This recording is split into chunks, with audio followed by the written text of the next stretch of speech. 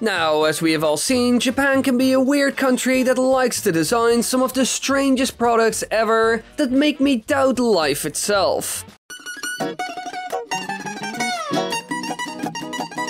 I think you get what I mean. However, our beloved video game company Nintendo is also Japanese, and you know what that means. Weird and unexplainable patents for products they once wanted to make, but in the end scrapped for quite obvious reasons. I mean, some of them are straight up useless or very likely to have flopped as soon as they launched them. And today we will have a look at 5 of the craziest I could find, and some of these are really bonkers. Now, let's dive in.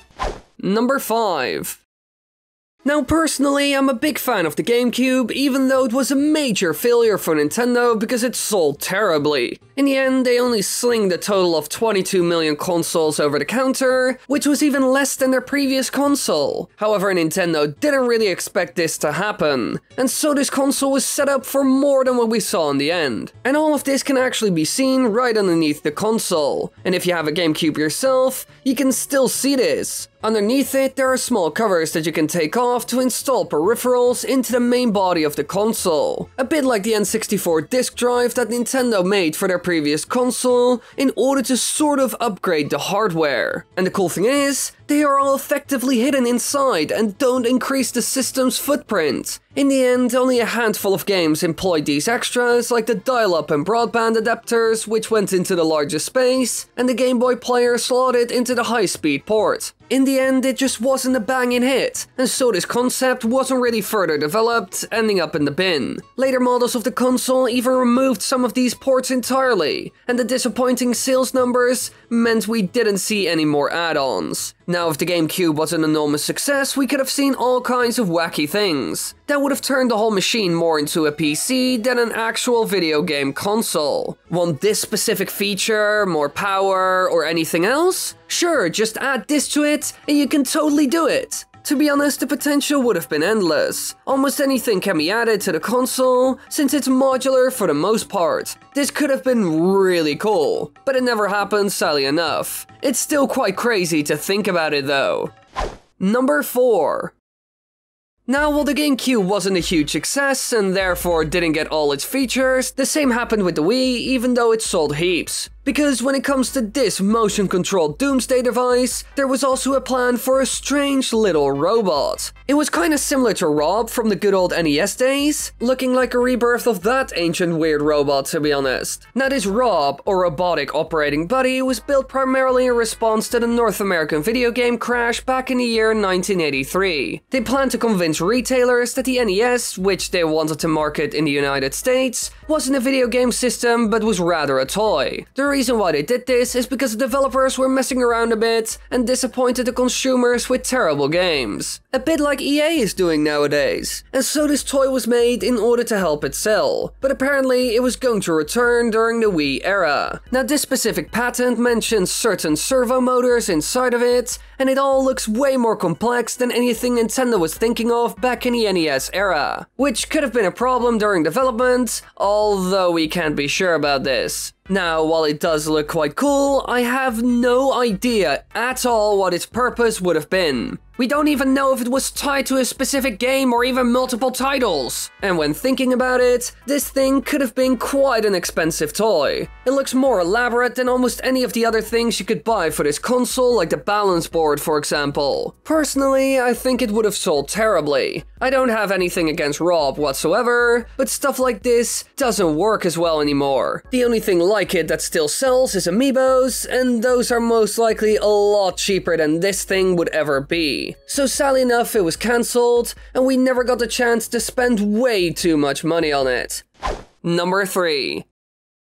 Now the year 2007 was really odd because the robot I just mentioned wasn't the only thing Nintendo was working on, because they were also making some strange apps for their handheld console, the DS, in order to make it a part of everyday life. Because while playing games, exercising, and training your brain was all part of your life now thanks to Nintendo, they wanted to take it a step further using their really unique consoles at the time. And one thing they were working on was a supermarket assistant app for the DS, which was going to be a major challenge if they actually went through with this. because it's all way more complicated than you would ever think. This app would have told you where to find specific groceries by interacting with the store's wireless network using an RFID system. As you can imagine, this would have been really hard to set up and would require a lot of cooperation with these companies as well. But it wasn't a bad idea, to be honest. Lots of supermarkets have in-store apps and cashierless systems nowadays. Even in the Netherlands, where I live, we see small hand scanners for self-checkouts everywhere,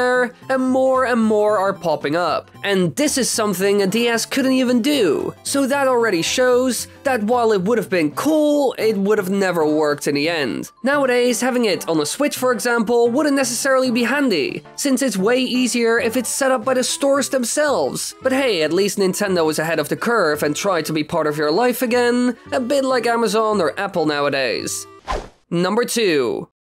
Now, while Nintendo has worked a lot on making interesting devices and software, they also made some cool mechanics they put patents on. One of these is actually seen in other franchises that aren't from Nintendo, and what I'm talking about is the sanity system. Now, thanks to the use of the mechanic in the game Eternal Darkness and nothing else, they ended up patenting it. Now, when you hear its name, you can already understand what its basic function is: a character's sanity level. However, there's more to it actually, because weirdly enough, it starts messing with the player by breaking the fourth wall. An example of this is a message that your save file is being deleted, which is pretty messed up and weird when you think about it. If you would see something like that in a game nowadays, then most players would be incredibly confused or even angry. We haven't really seen it in any games aside of the one that I mentioned, but the patent images do show something interesting. Link encountering a bubble. This picture is labeled as a gruesome situation, and all of this makes me think that the whole mechanic might have been meant for the Zelda franchise. But in all these years, we've never seen it pop up anywhere. But who knows if it will, since the patent hasn't expired yet. Nintendo could just take this whole idea and implement it into a game like, I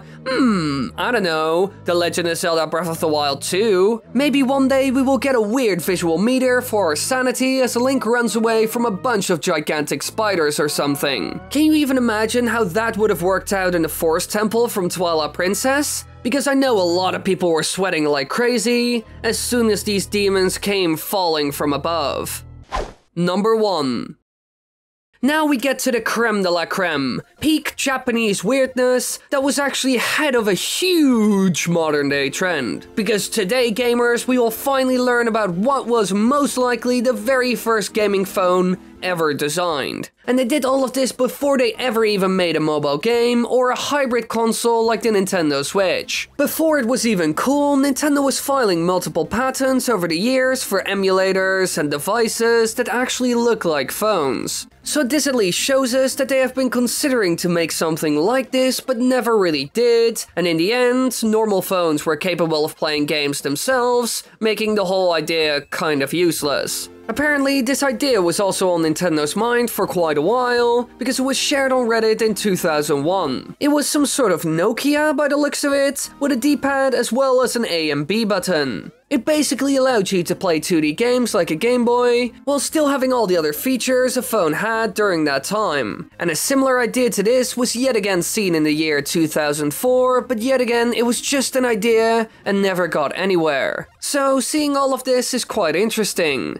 Nintendo could have made an amazing phone that would have made my childhood so much better. But in the end, we never got it, and I kind of understand why. Because technology was moving fast. In no time, phones developed really fast, becoming a great platform for video games. Sure, not as complicated as console games, but still getting better, making the whole phone console idea a bit useless and probably quite hard to pull off since they're not used to making phones at all. Besides that, it could also hurt the sales of their Game Boy console at the time, making the whole plan even more iffy. Also, little side note, be sure to check out the videos and playlists in the upper right corner because there are way more top 5 and top 10 videos, as well as subscribe.